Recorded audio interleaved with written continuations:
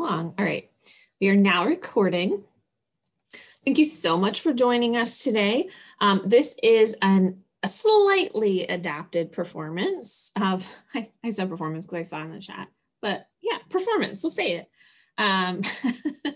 Yes, I am Judy Garland in so many ways. Thank you, Patrick. So we did this presentation at the North Carolina Serials Conference. It was my first time attending that conference. I have a feeling some of y'all have probably been there before. It was great, really good conference. Lots of really interesting stuff that like I usually wouldn't be learning about. So I really enjoyed that, but we did this presentation there. We have done some slight modifications here to make it a little bit more interactive because well, we were told there that we had 30 minutes, but they actually kind of cut us off at 20. So it ended up being a very compressed presentation. But today we really get to take our time and, you know, just live in the presentation. So you all know us, but I'm Jenny Dale. I use she, her pronouns, and I am the information literacy coordinator here.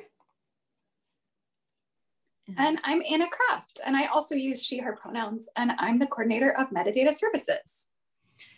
And our titles are important here because one of the things that we are talking about in this presentation is that we are going to be looking at some intersections between the work that the two of us do, even though that may not automatically come to mind as sort of collaborative opportunities. We were able to find a lot of connections.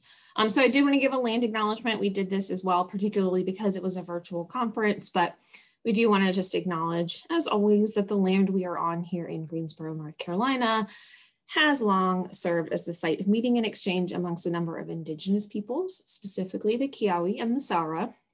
And we also want to, or would be remiss not to acknowledge these long history and lasting legacies of slavery and settler colonialism on these lands.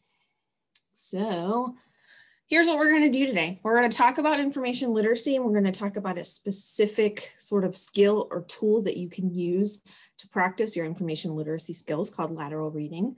We're going to make some connections between information literacy skills and what researchers need, focusing really on researchers maybe at the graduate student level, but mostly like postdoc faculty, folks who are sort of in that professional researcher area. We're going to look at some examples of predatory publishing solicitations and websites, which is probably my favorite part of this presentation.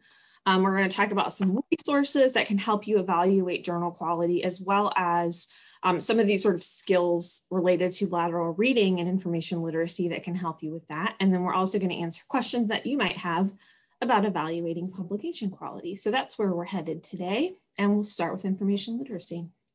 So in presentations like this, again, this was a slightly different audience than I typically have. So I wanted to make sure to provide just a general definition of information literacy. So I'll do that for us today. Information literacy, according to the Association of College and Research Libraries, is the set of integrated abilities encompassing the reflective discovery of information, the understanding of how information is produced and valued, and the use of information in creating new knowledge and participating ethically in communities of learning.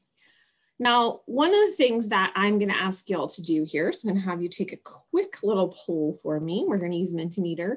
None of you are surprised if you have ever seen me present before, but I am going to go ahead and put the link and the code in the chat box.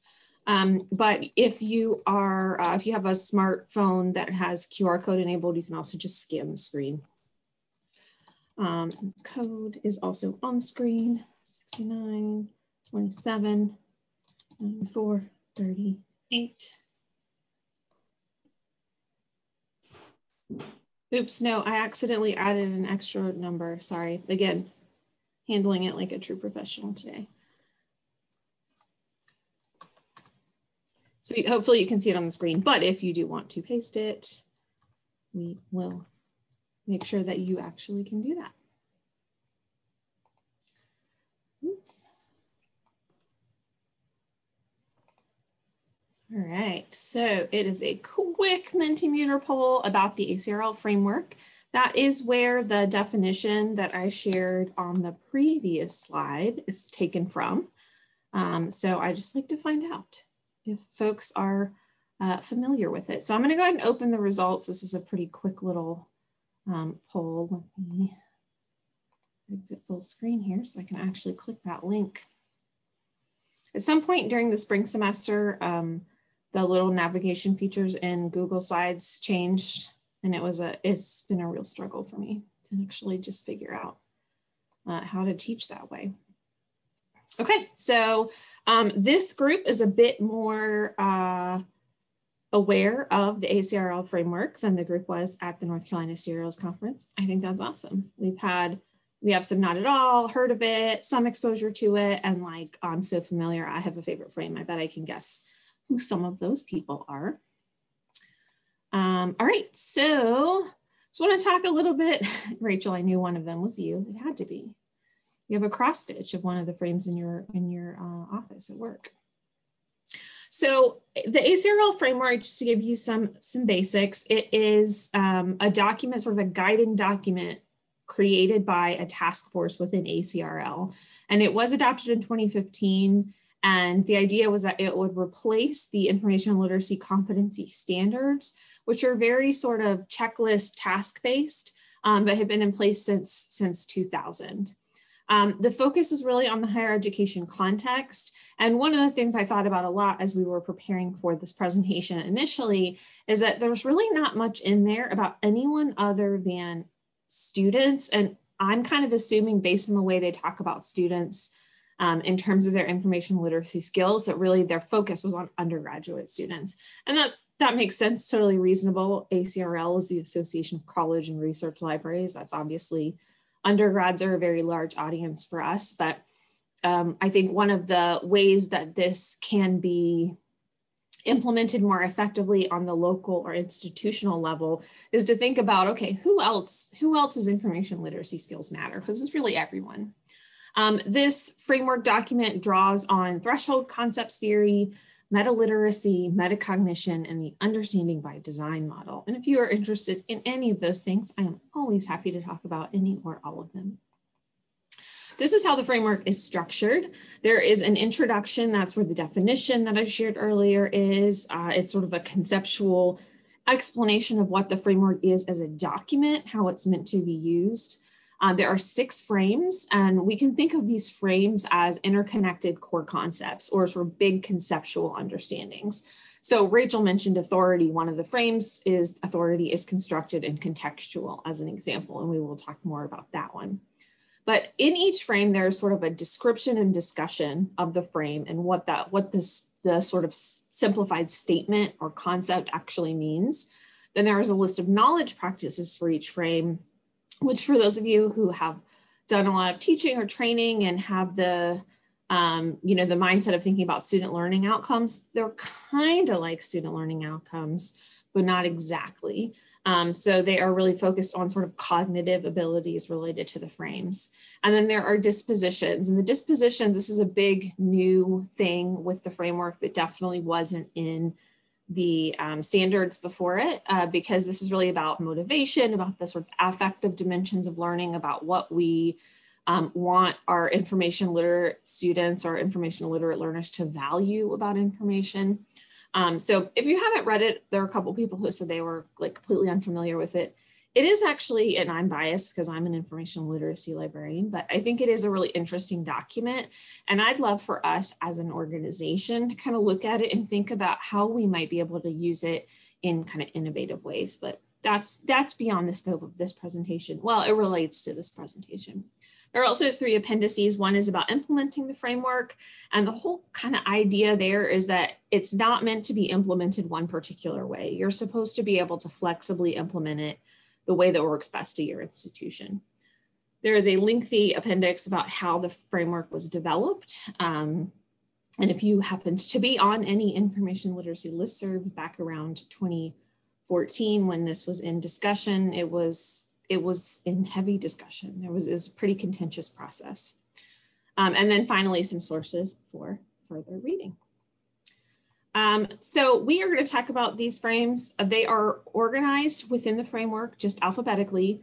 They are very careful to say that this is not some sort of linear list. You don't, kind of finish one and start another. Really, you kind of never finish any of them. And they also, again, are all kind of interconnected. You can't have one without some of the other ones. So these are authorities, constructed and contextual, information creation as a process, information has value, research as inquiry, scholarship as conversation, and searching as strategic exploration. And the ones that I hear people tell me are their favorites most often are authorities, constructed and contextual, information creation as a process, and then searching as strategic exploration. And a lot of these draw on things that we as library personnel have thought about and talked about and taught about for a long time. Okay, so I would love to hear from you.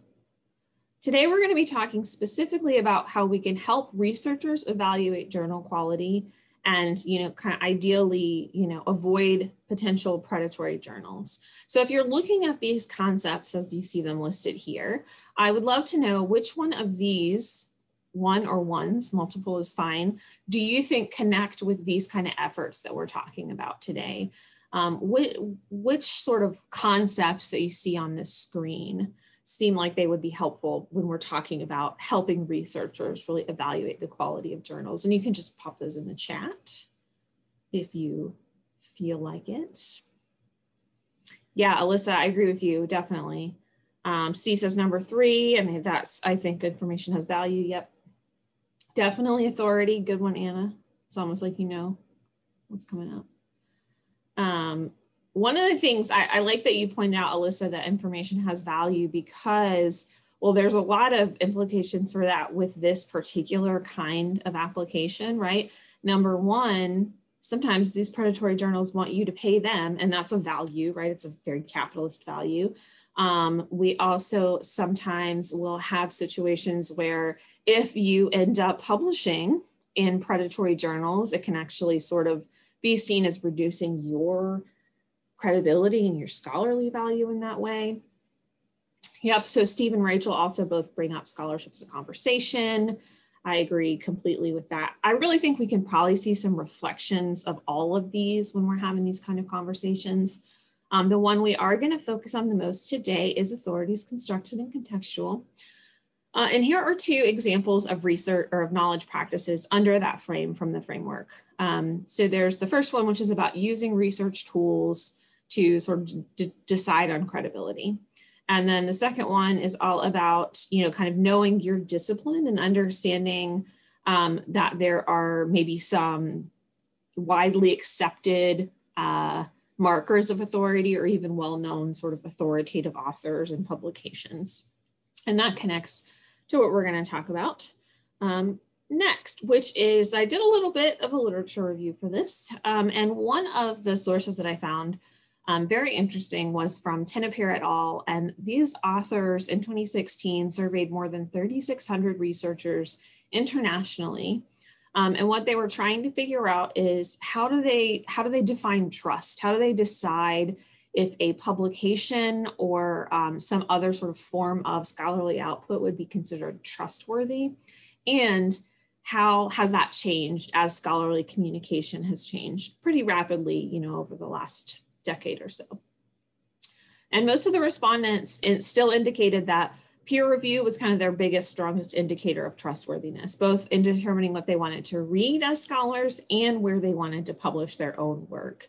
And I think, for most of us, this won't be a surprise, right? This is often held up as sort of the gold standard of authority in terms of scholarly publications. So I pulled out this quote, however, with all of the changes in dissemination channels, the methods and criteria used to justify trustworthiness and quality remain surprisingly traditional. And there's more that you can read there. And again, let me paste the link to the slides in case you want to get back to these later.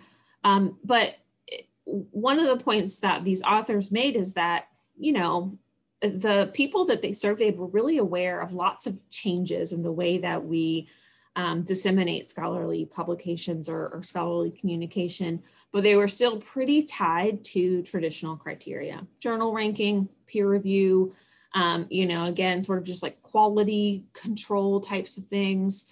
And that's interesting when we're thinking about the changing landscape of scholarly communication and what we might what might make it hard to convince scholars to do things like accept open access as a sort of viable option for publishing. It still has all of these things, but it's sort of new enough that sometimes it doesn't meet those traditional measures the way that, you know, a long established publication that was only ever in print might.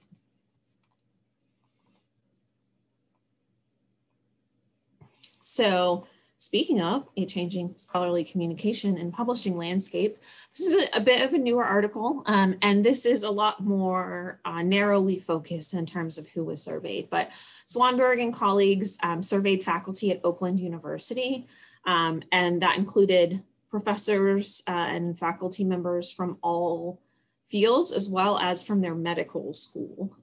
So they had a really pretty wide range of folks who did respond. And they were trying to answer these two research questions. What gaps, if any, exist in faculty members' knowledge of predatory OA journals, and are they able to identify them? And then what are their attitudes towards these journals? So they really expressed, the faculty who responded expressed a really wide range of confidence levels. I think most people felt that they were at least sort of like low-level confident about this, but very few actually reported that they were super highly confident about their ability to identify predatory journals and to assess journal quality more generally.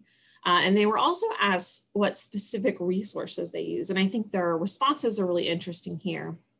First was colleagues. So they would go to colleagues directly and say, have you heard of this? What do you know about it? Is this a good place to publish?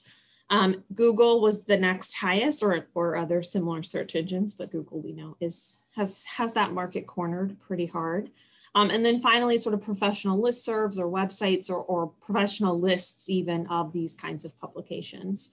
One of the reasons I liked that is because we are going to talk about Google and how important search engines can be as a tool for lateral reading in a few minutes. Another poll quote here, but one of the things that I found really interesting about this is that this is pretty similar to what I often hear from undergraduate students. What these faculty said they wanted was a checklist. 71% of respondents were like, can you just give me a checklist of things that I need to do to make sure that whatever I'm looking at is a credible or authoritative and non-predatory open access journal.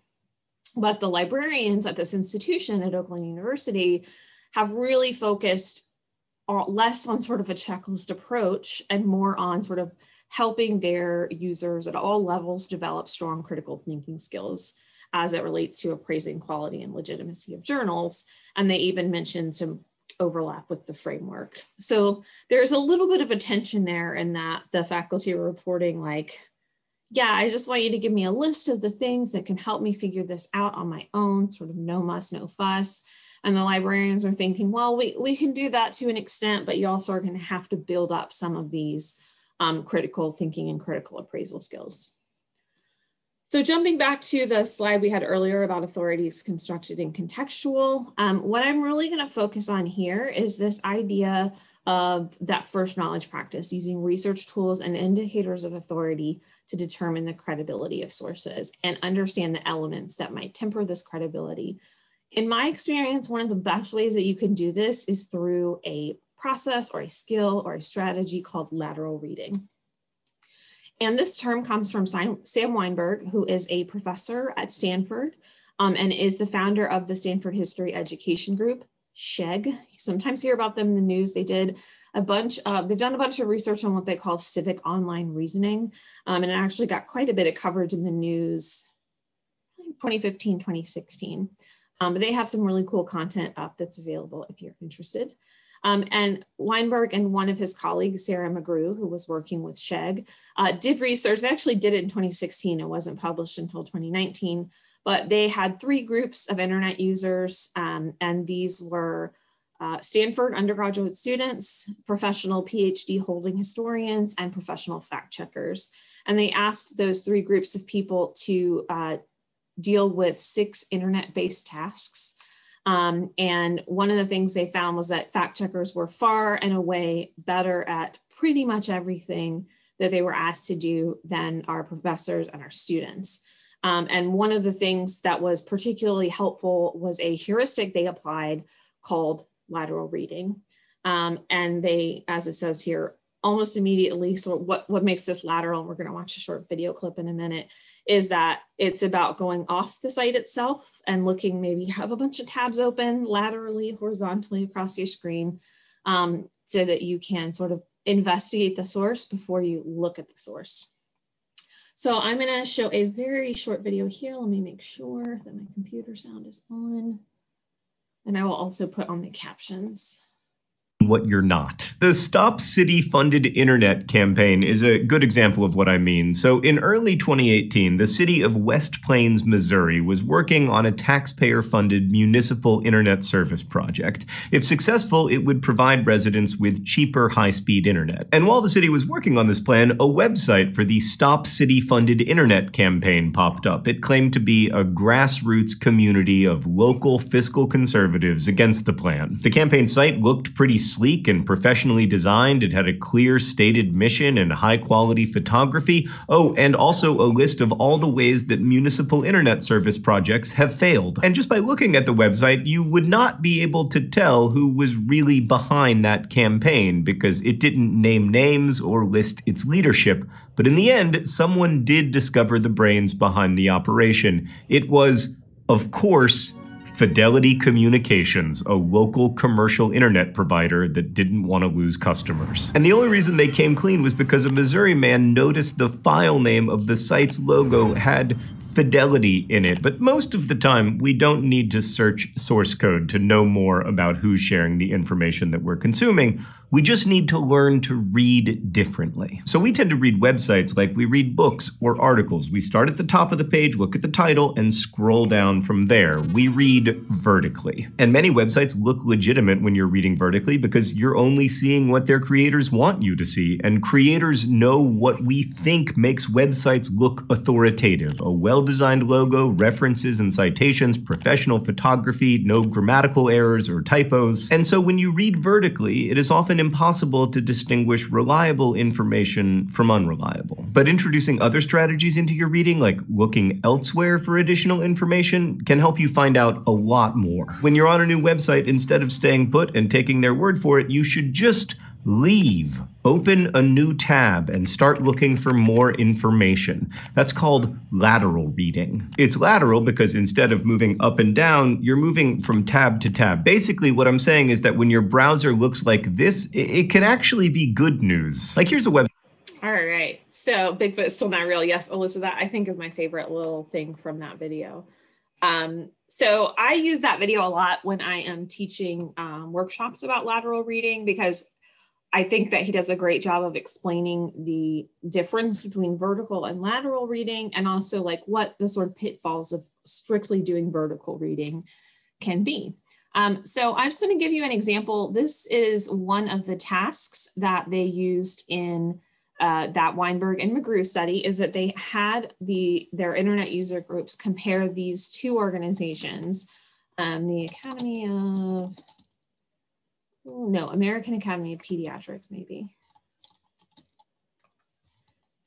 So they had them compare the website of the American Academy of Pediatrics.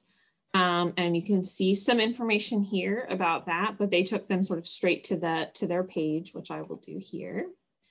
And they had them compare that to the American College of Pediatricians, which sounds really similar. You should spell college right though, because COLF does not bring stuff back. Pediatricians. So similar sounding name. Also, when you go to their website, it actually, they don't look all that different. But when you dig deeper with lateral reading, and this may be an example they all have heard about, you are able to compare the two, and what you can learn about the American College of Pediatricians that you can't learn from their website is that they are a socially conservative advocacy group. And that was actually, it's a very small membership, and really they're focused on, they started with a focus on sort of objecting to the adoption of children by same-sex couples. So they also, in the past, at least, have advocated for conversion therapy. So when we look into them a little bit more without, kind of falling into just looking at their site itself, we can get a much better perspective. And this is what the fact checkers did in that study. They looked at probably this Wikipedia article and they said, nope, that's not going to be the reliable source. And they chose the other one, and they did it within seconds, really.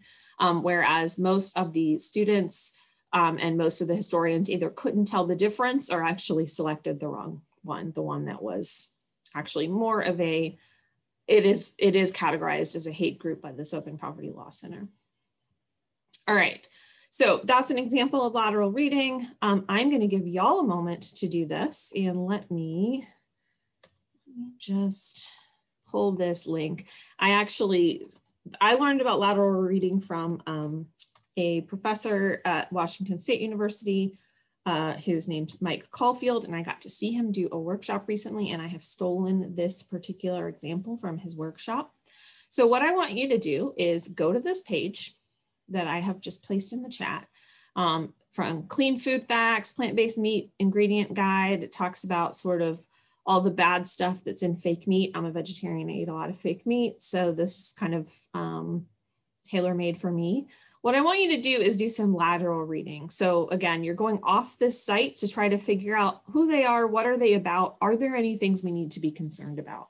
And you might need to look around this site a little bit first. You may want to go down to the bottom. It tells you here that it's sponsored by the Center for Consumer Freedom. So that might be what you want to look up in some of your other tabs. I'm gonna give you a minute or two to do this. And if you have, when you come across things that aren't from this specific website, that aren't from the Clean Food Facts site, paste links to what you find there. Wikipedia is a really good lateral reading tool. There are some other things that come out there. So yes, Rachel has already pasted. Please paste anything you find related to this Clean Food Facts situation that we're looking at. And I'll just give you a moment to do that. This is another activity that I do pretty frequently in classes that I teach. Yep, Alyssa's got one from SourceWatch. So Wikipedia and SourceWatch are two. I'm glad that both of those are represented. They come up a ton when you are doing lateral reading because they're essentially, kind of big databases of information. And SourceWatch is specifically about sources or publications. Obviously, Wikipedia is a little bit broader than that. But what they give us is information about sites or publications or people that aren't provided by those sites or publications or people.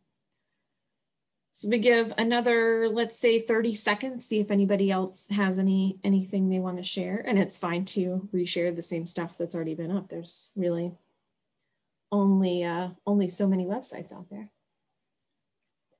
Ooh, interesting. Darren Lee submitted consumerdeception.com. Sounds pretty intense. So while y'all are looking, I'm gonna open up first this one that Rachel submitted. So the Center for Consumer Freedom is now called the Center for Organizational Research and Education and has had a number of names. Usually I don't find that to be a good sign.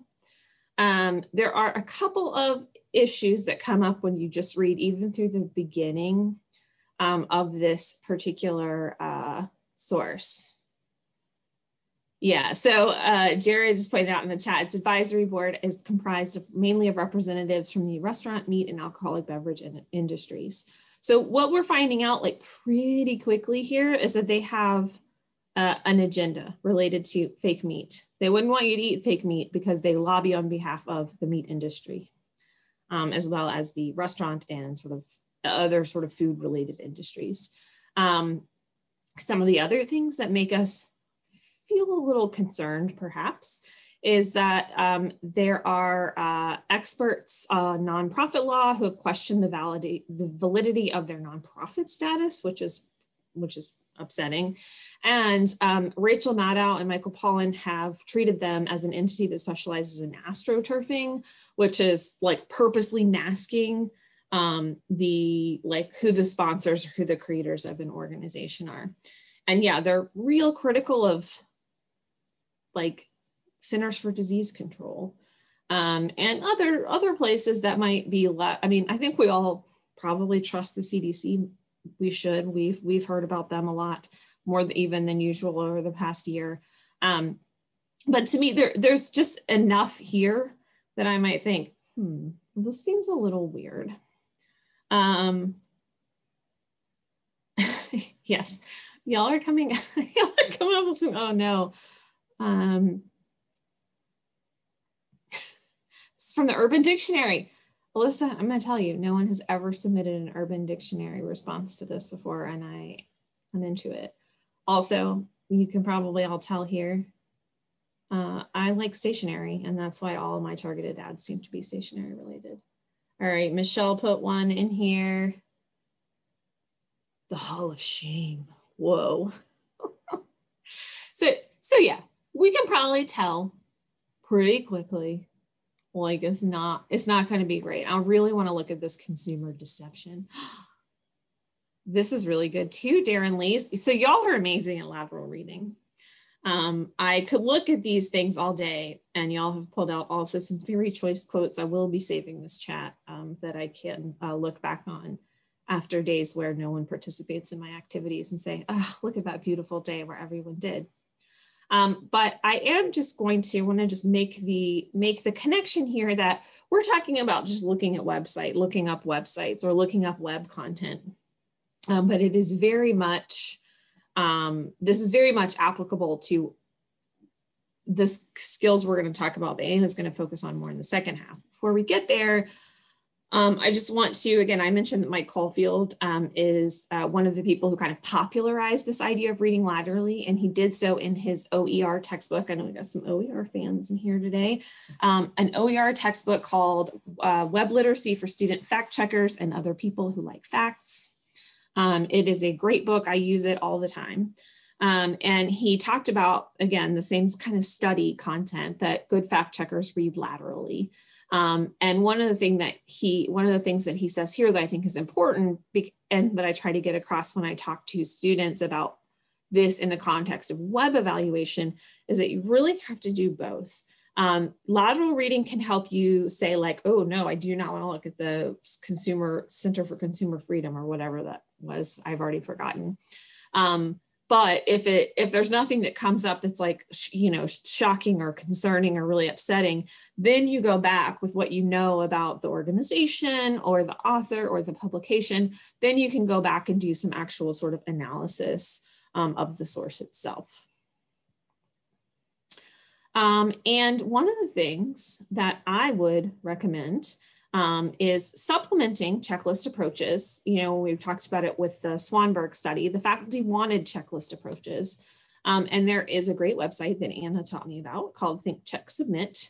And when you listen to some of the content in this video, which I really like, or you read some of the things that they provide, they give like sort of checklist questions that are really helpful. But they do also ask you to engage in some critical thinking and critical evaluation that I think can be supported by lateral reading. So here, man, you all are finding some good stuff. Like I said, I'm saving this chat. So let me clear out a bunch of these so I can turn things over to the expert on our next half, evaluating journal quality. And Anna, I will run the slides. You just let me know if I have messed anything up. Thank you. Thank you so much, Jenny. And thanks everybody for being so active in the chat. So next slide, please. We're doing another quick poll for menti.com. And go there, and Jenny's already got it in the chat. And let us know about your experience so far with predatory journals. This is another super quick one, just so that y'all know. Yes, very quick.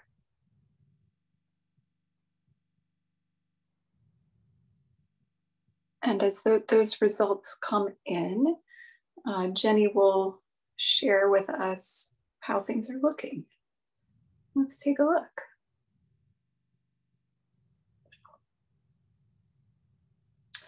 All right, so we've got some people who definitely have, and some people who are not sure. And those are it is completely valid to not be sure whether you have encountered predatory journals, because some of them are very deceptive.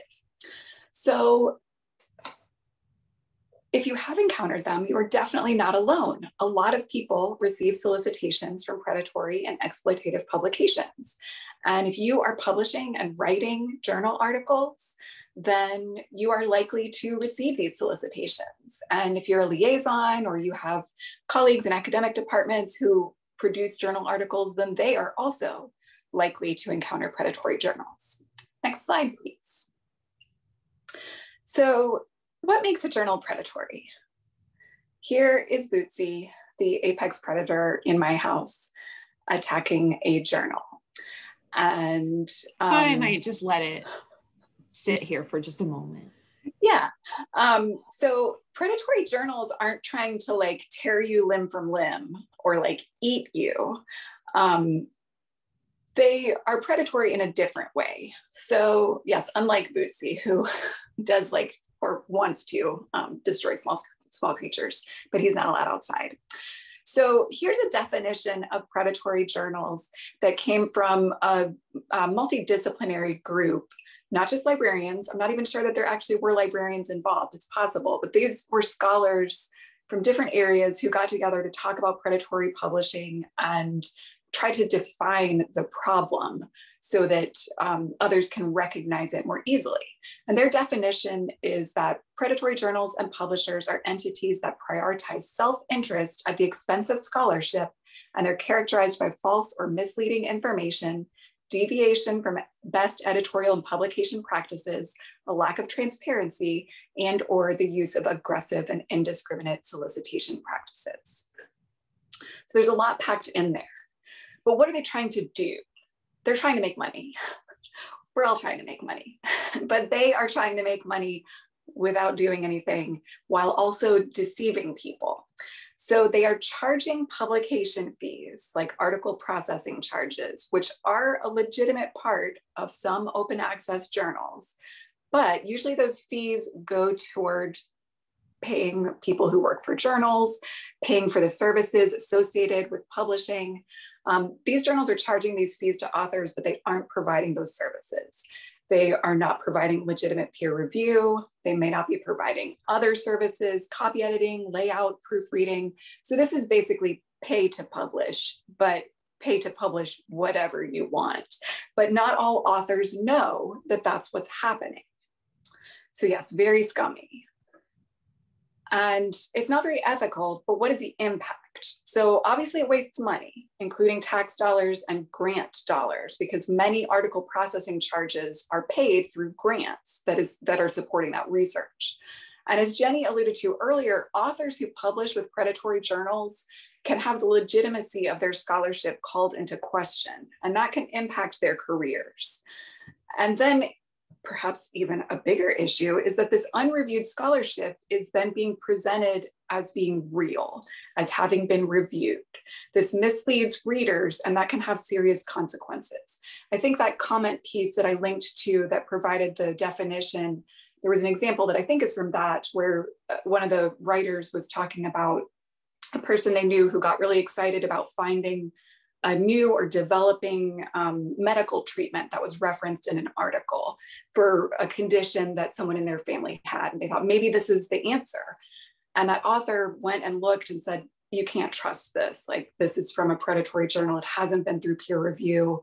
So it is really sad. And this is something that we don't want to happen to our researchers. And I do want to note that the label predatory makes people uncomfortable in some situations. Some people don't like the term predatory publications and want us to use another word. And journals and publishers, especially those that operate under predatory practices, really dislike being called predatory, especially publicly. Some of them are somewhat litigious. So is there a better term? There is literature about this. Suggestions have been made. There's a list there on the left that provides some of the words that we could potentially use. But the word predatory is so sort of ingrained in this conversation at this point, not just in libraries, but in other disciplines as well, that at this point, predatory is really the most recognized and used term. So that's what we're going to use today. But if you prefer to use another term, that's all right. So how do we know if a journal is predatory? Well, there are many indicators, and I was going to ask you to find the predatory journals here, but I'm going to go into more detail about this in a moment. You really cannot determine anything from the title alone. There are some predatory journals on here. There are some real journals that I pulled out of Cambridge's journal list. And then there's at least one that is neither truly predatory nor academic. It's basically a marketing publication. But some of these, we've got them all here, and you can't tell from the title. There are some red flags here.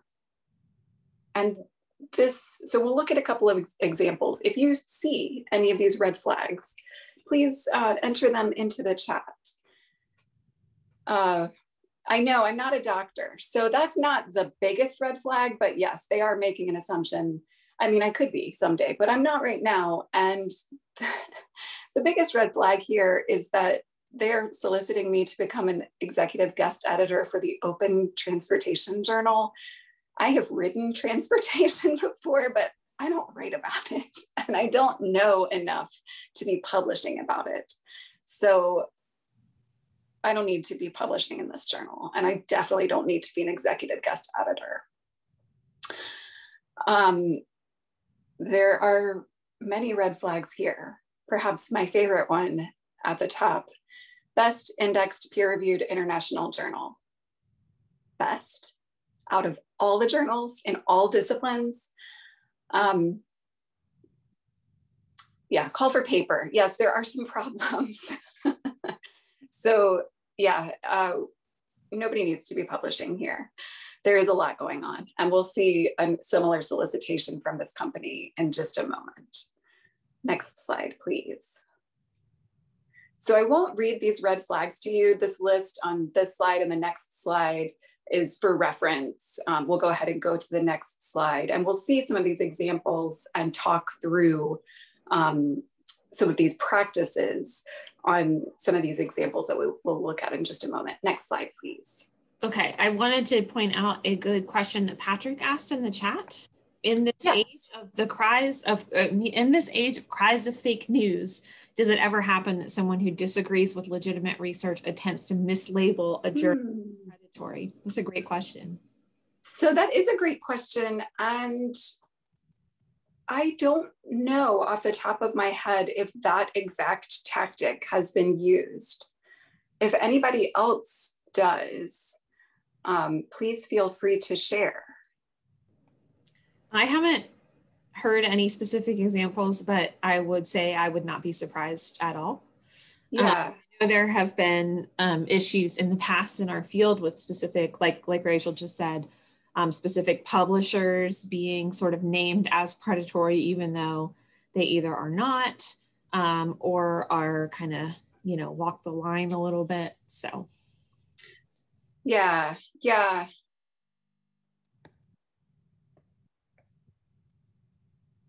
I'm looking at some of these chats. Alyssa's asking about publications in predatory journals being repeated in the legitimate press, like news media.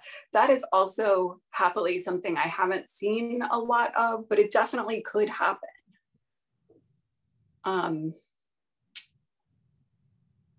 And yeah, Sam has seen faculty who have been put on boards or know people who work with journals that may be considered predatory.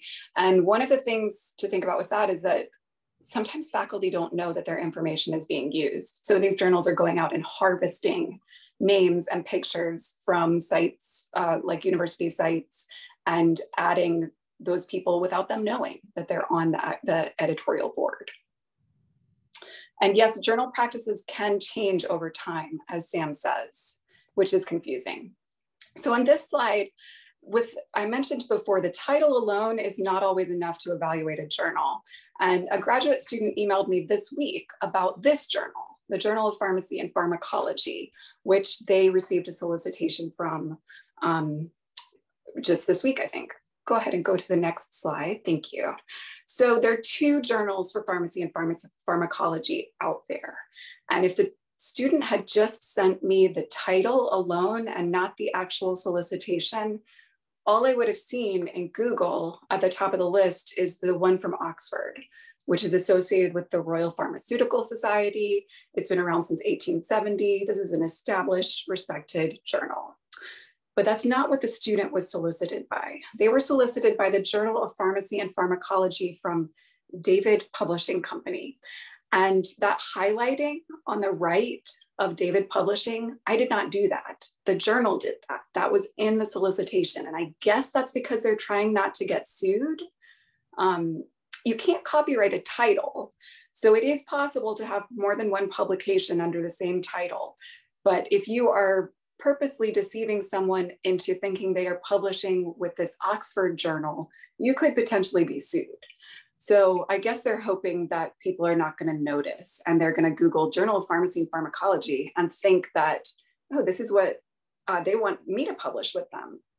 So I had to tell the student to avoid that journal. So be careful. You can't always tell based on title alone, sadly.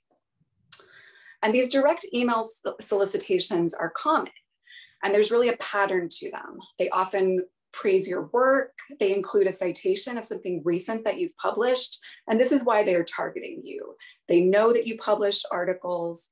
They expect that you are looking for further publication opportunities, and they want to make it seem like they are interested in your work. But things kind of break down where your research may not have any relationship to the topic on which they're soliciting content, like transportation and librarianship. Sometimes you see poor grammar and spelling. Sometimes they offer you that opportunity to join the editorial board, which you don't want to take. Next slide, please. So should you assume that any of these direct email solicitations are bad? Well, not necessarily. A lot of them are.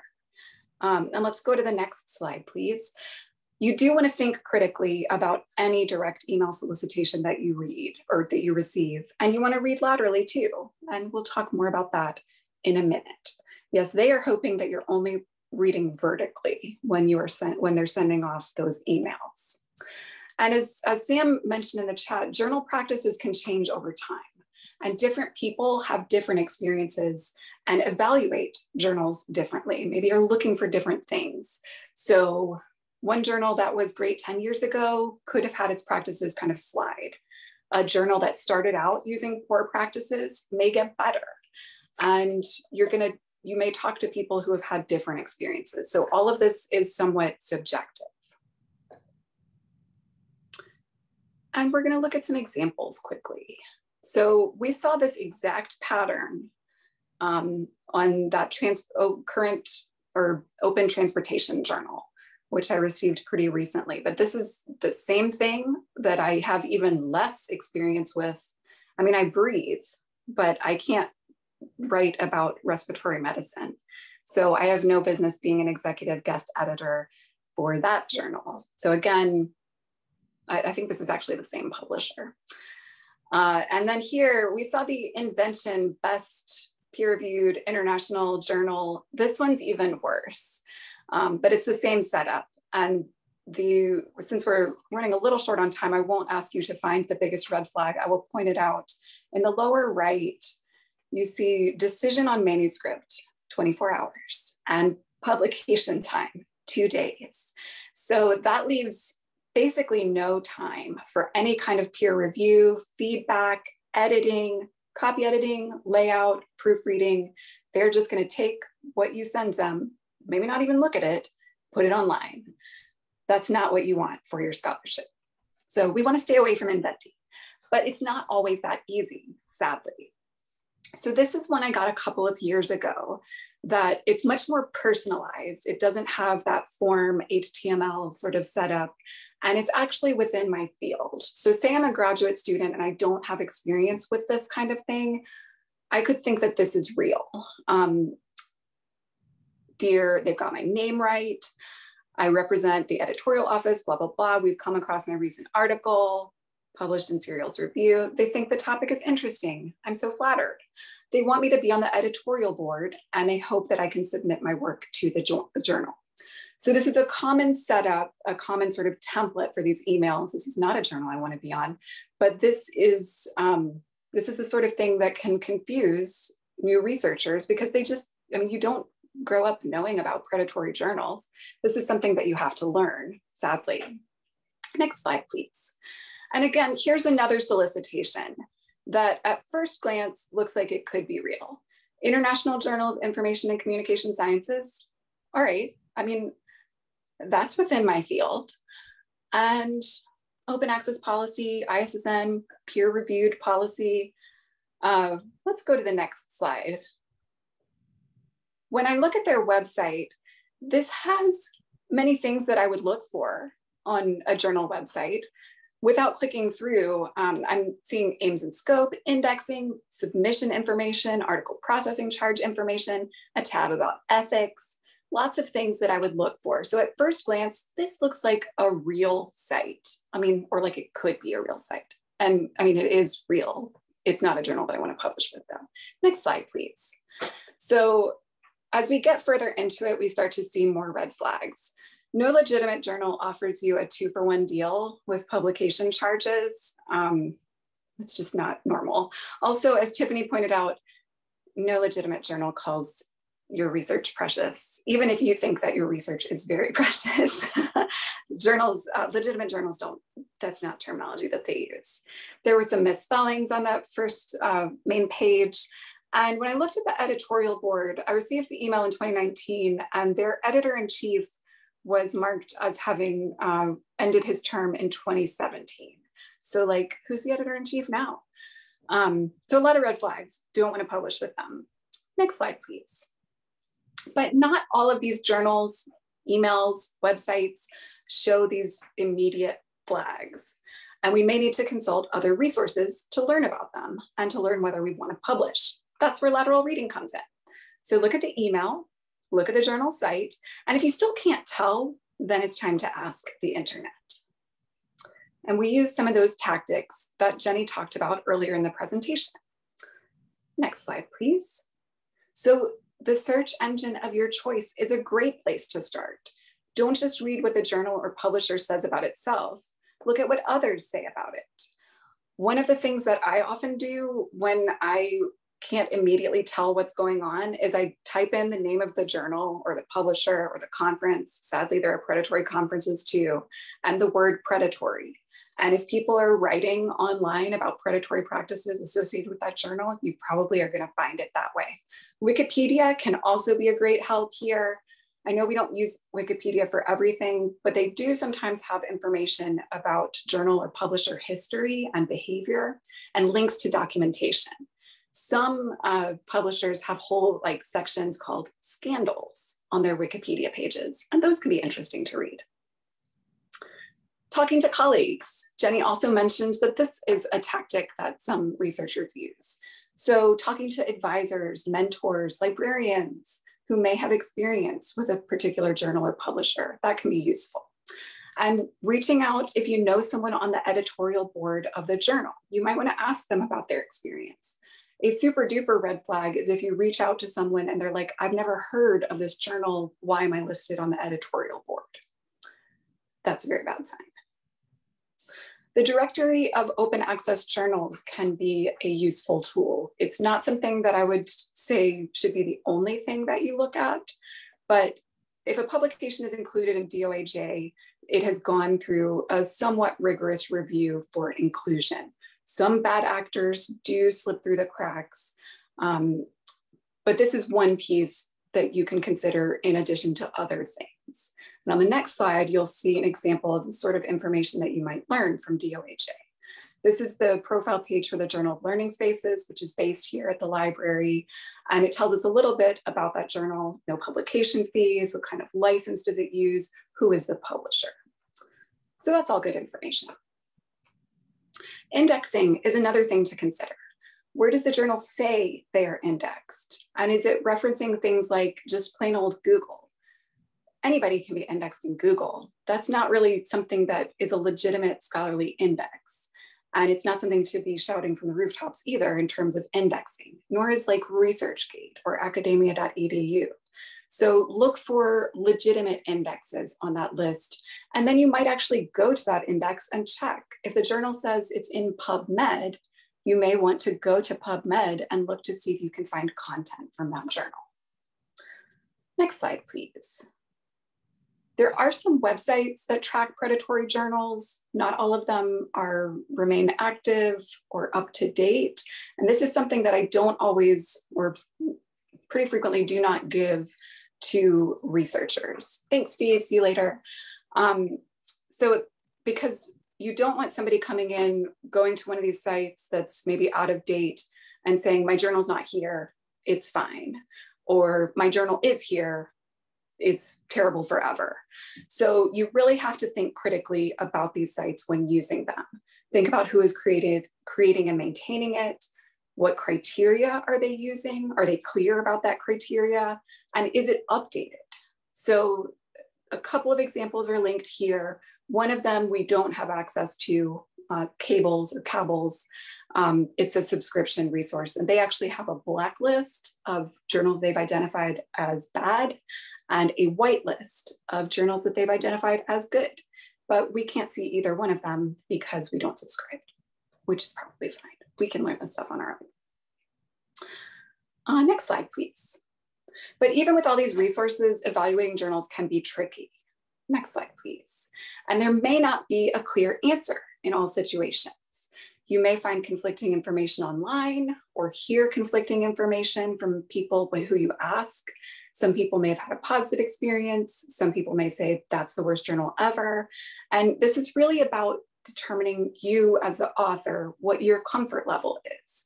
And so when people email me with a certain journal and ask me to evaluate it, I can tell them the information that I find, but I can't make the decision for them. It's really up to them, especially in cases where there's not a clear answer. In some situations, I can say, Inventi journal, do not pursue this. But in cases where it's more of a gray area, the author has to decide for themselves. And we are wrapping up here. So this can be challenging, learning to evaluate journals. And if y'all have tools or techniques that you use with this work, we would love to hear about it. And also, since we're wrapping up, if you've got questions, I know we're running right up to the 3 o'clock hour. I don't know if Jenny can keep the room open, but I can stay if there are questions. And yeah, if y'all have questions, feel free to unmute or type in the chat, because we've got like a couple of resource slides, but we've made it through the content at this point. So thank you for listening.